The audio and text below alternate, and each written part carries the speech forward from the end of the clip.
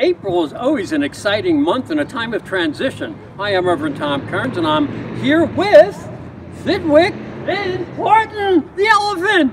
And I welcome you to 333 Magic 9, your astrology channel. And now April has a lot of exciting aspects, and here's what they mean for your sign.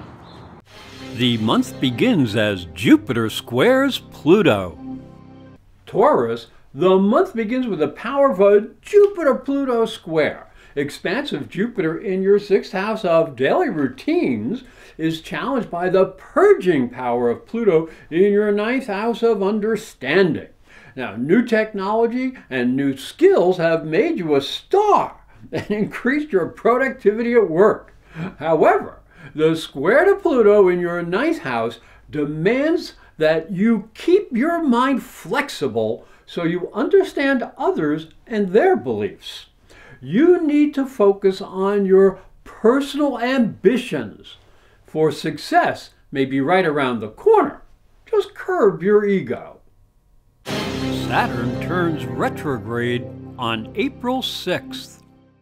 Taurus, Saturn retrograde is always a time for review. And when he's in your 8th house, you must learn from the experiences that you've shared with other people, whether in a personal or a business relationship. If you've found cooperation and success, continue doing what you're doing. If you've experienced frustration, you must make necessary adjustments. This area of life can bring the deepest personal satisfaction or force a rebirth. You must listen to your soul to find the answer. Before going on to the Mercury retrograde and Mars changing signs, here's an important announcement.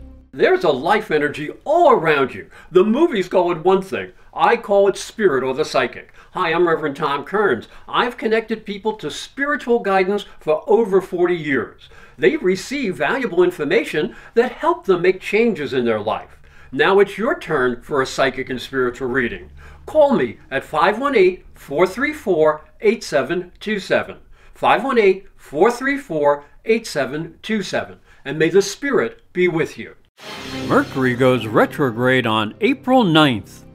Taurus, Mercury goes retrograde in your 1st house of projection and in your own sign.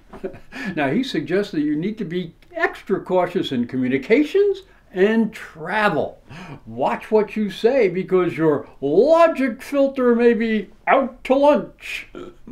Good manners will help mitigate misunderstanding, as common sense will help you in communications. Don't be stubborn when you need to be flexible. Mars enters Gemini on April 21st. Mars moves into your 2nd house of resources, stimulating your ambition and giving you more drive for success. If you have a good idea for making money, well, this may be the time to put it into action. You'd love to be running the show, but be careful because you may be coming on too strong. Remember, cooperation is important. Impulse can override logic. Pay attention to details and don't be too extravagant. I'd like to thank you for watching. I'd like to thank you for listening. These are just general predictions based on your sun sign. If you'd like more accurate information based on your time, date, and place of birth, go to my website, professorastrology.com. Go to the readings page, and there you'll find information on how to get a chart based on your information, and it'll be more accurate to you. Again, thank you for watching. Please subscribe and share these videos with your friends because they're free. And I hope you have a great month.